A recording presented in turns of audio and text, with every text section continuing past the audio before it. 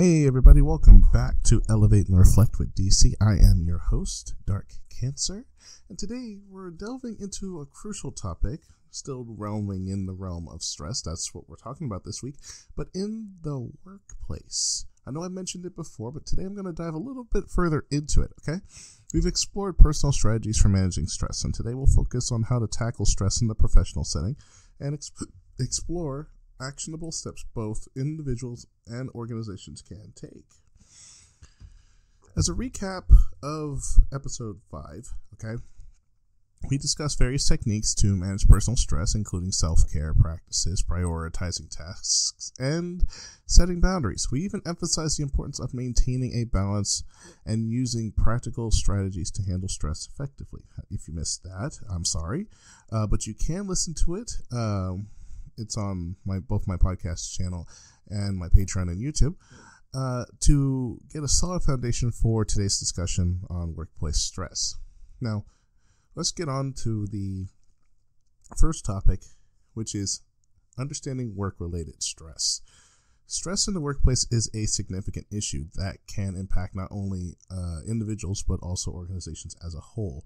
And according to the World Health Organization, or WHO, work-related stress occurs when a job demands exceed individual or person's capacity to manage them effectively or do them properly. This can lead to a whole host of problems and slews of issues, from health-related to decreased productivity as a whole. Okay? The key points here I want to point out is that definition of work-related stress.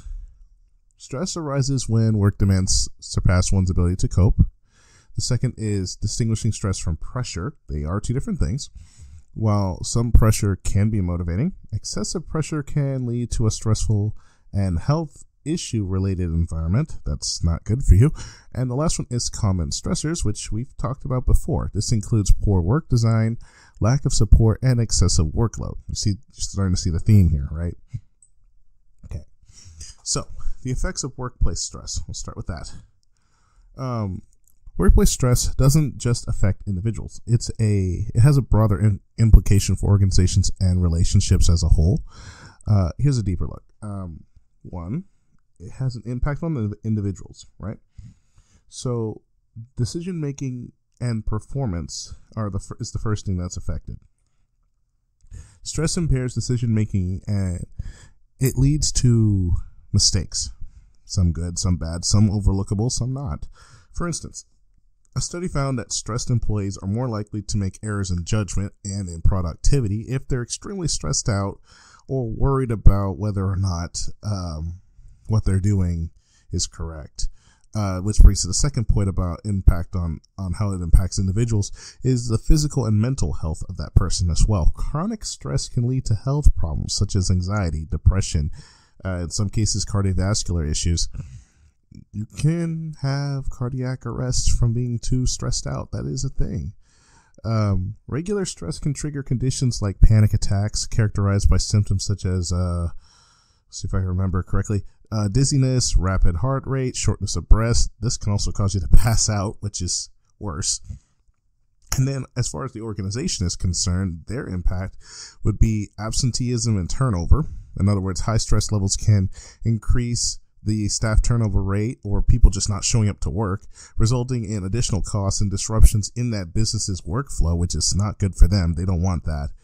The other thing is workplace relations. The stress can also strain relationships between colleagues and clients, leading to toxic work environments where everyone is just kind of beating on each other, just trying to get the job done so they can go home already. I mean, there are broader implications. Like, this can also affect you in your home life. You may not think that your work life affects your home life, but it does. Stress often extends beyond work. It affects personal relationships and your overall well-being. If you're a dude, you come home pissed off and stressed out, you're going to take it out on your wife, and vice versa. This isn't just subject to men. This applies to women, too. Which brings me to the next point I want to bring up, which is monitoring and reducing workplace stress. I know I've mentioned this before, but I can't express how important this is and how much it needs to be addressed. Organizations play a critical role in managing workplace stress. Here's how they can address some of that stress effectively. If you're the person who owns a business or runs a business, this could help you. First off, demands. You need to make sure that the workloads are manageable and the work environment is conducive or conductive in a way to productivity. For instance, consider flexible working hours or letting select people work from home. Make that an option to alleviate the pressure of having to come in every single day. If they're not able to do it, don't make them do it, because then their productivity is going to drop and they're going to hate you for it. You want them to be as productive as possible. Why? It makes you more money. If it makes you more money, you're going to be more happy, aren't you? 2, control. Allow employees to more control over how they perform their tasks. Unless there's a specific way it has to be done, let them control how they get it done. Managers should be focusing on setting the goals and allowing the employees the freedom to achieve them in their own way, not micromanaging them down to a T. Hey, you need to breathe here. You're not supposed to breathe there. Don't get up here. Don't go use the bathroom. Why haven't I seen you at the table? Don't do that. That's just going to irritate them more and stress them out. If they're already doing their job and they're doing the work and the work is getting done, does it matter what they're doing? As long as they're not, breaking any company policies, does it really matter what they're doing? Does it matter if they take a huge dump in the bathroom at 12:30 every day on the dot? Does it matter? If their work is coming in, it does not matter.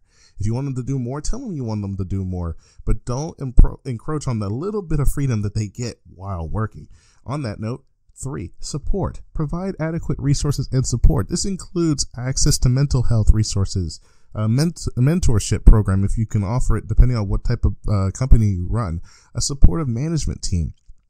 I emphasize that last one, a supportive management team, not an overbearing one. There is a difference. And we'll go into that in a later episode. 4, relationships. Foster a positive work environment by addressing conflicts, promoting teamwork, and regular team building exercises, which can improve relationships and also reduce stress by allowing everyone to work together, get to know each other, and it also allows you to see where the issues are, where if there's certain employees who hate other employees and are trying to bring them down, they'll become obvious. Don't say nothing, just stand there and watch. Watch how everyone's acting when you're present, and then watch what they're doing when you're not there. This will tell you who are actually for you and who aren't, and who's just trying to get over on you. 5th, the roles. Ensure clarity in job roles and responsibilities, okay? Employees should have a clear understanding of their duties, how they fit into the larger organization's goals, and what those duties entail, okay? Don't just have a dude who's assigned to IT, but then he's running the mail all over the building. That doesn't make any sense, okay? A manager's job is to watch over the employees, make sure that the work is getting done, not hover over them like a mom, and not stress them out and crank on them every time they get up from their desk for a random water cup or to use the bathroom. For all you know, they could have a very small bladder. Who cares? As long as the job is getting done, okay? 6, change. Manage organizational changes transparently and involve employees in the process. Why? This minimizes uncertainty and resistance because they'll already know where you're going and what you're doing. With that being said, additional resources. Always provide additional resources. Why? For more detailed guidance, you can also give them references around the building, stuff like that. Or you can, if you're not sure on how to do this or you need more help with stress management guidelines for your workplace environment, I recommend checking out the HSC, the Health and Safety Executive Guidelines. You can find that out online. They're available. And they'll be able to help you out with that. All right. Now, let's go ahead and talk about the last thing on my list, which is coping with workplace stress. I know I talked about it before, so I'll keep it to the main points today. For the employees that are actually working under these conditions that have either no choice in the matter or can do something about it, but choose not to. Individuals can also take steps to manage their stress effectively, okay? As I mentioned before, exercise and healthy eating can help out. Regular activity, physical activity, and a balanced diet are essential for managing stress. Okay, exercise helps to reduce stress hormones and improve overall moods. The other thing is communication. You have to talk, okay? You can't just sit in the corner. That doesn't help you. You need to openly discuss stress with your supervisors and colleagues, the ones you know you can trust. Seeking support from a mentor or a counselor can also be beneficial and helpful to you. Also, set boundaries, okay? Learn to say no and prioritize your tasks. I've said this before, I'll say it again. Effective time management and delegation can help manage workloads more effectively. If you can't do something, please speak up. Okay? They can't make you do anything. They can challenge you and say, hey, if you don't want your job, don't do it. Technically, they can't do that. They can ask you to do it. They can't force you to quit because you couldn't do it because you were already overworked. For one, it's a violation of labor laws in the first place. That being said, I'm no lawyer, so please double check your labor laws in your state before you even bother with that. But know that if your environment is stressing you out because they're trying to make you do more work than you need to, then it's probably high time you find another job. Which kind of brings me to my fourth point, mindfulness and relaxation techniques. Practices like meditation and deep breathing can help you manage an immediate stressful environment and improve your overall well-being as well. This can also help you make rational decisions despite how mad, upset, or stressed out you are with your current supervisor and or fellow employees. That being said, there are unhelpful stress management behaviors. I don't know if I want to kind of go into those, but to sum it up, avoid unhealthy coping mechanisms such as the basics, like excessive drinking of alcohol or consuming it in any way, shape, and form for that matter. Avoid smoking, over-smoking rather, or overworking just to get by. These behaviors may provide short-term relief, but in the long run, they're just going to make it worse. If not, wear you down more. You need to take control, okay? Taking control of your life and your work life and maintaining a healthy work-life balance are crucial. Consider job crafting or enrichment to align your work with your skills and interests. This allows you to find out whether or not the job you have is actually good for you or not. This proactive approach can lead to more satisfying and less stressful work experiences. You know, you want to make sure that everything is good for you in the neighborhood or rather in the work life neighborhood that you're in. You don't want to run yourself into the ground. We got enough people doing that as is. I have people in my family that are known for working themselves to death, and while it is a norm for them, this is not natural. Okay, nobody should be stressed out 24/7, 7 days a week, 365 days a year. Okay, this is not normal. This is why your hair starts turning white, your body starts aging prematurely, and you start losing interest in a lot of stuff that you used to have interest in. You used to be an energetic person, now look at you. You just kind of want to sit at home, relax, either watch some TV, go to bed, or read a book. Reading a book is fine, but, I mean, if that's all you do every day and you don't go anywhere and do anything, then yeah, there's something wrong. I'm not saying you need to have a social life. I'm just saying you need to still be somewhat active, even if it's a little bit. And if being stressed out prevents you from being you and doing the stuff that you enjoy, then you need to find a way to get around it. Okay? As we wrap up today's episode, I want you to reflect on your work environment. Are there areas where you can improve your stress management? Consider how the strategies we discussed today might be applied to creating a healthier or more productive workplace, whether you're the employer or the employee, or whether you're a manager who thinks you know everything. That being said, here's a question for you to think about between now and the next episode. How can you implement the strategies discussed today to manage stress in your workplace? Feel free to share your thoughts and experiences with us on the Patreon discussion board or in the comments of our YouTube channel down below. In today's episode, we explored crucial topics of managing stress in the workplace.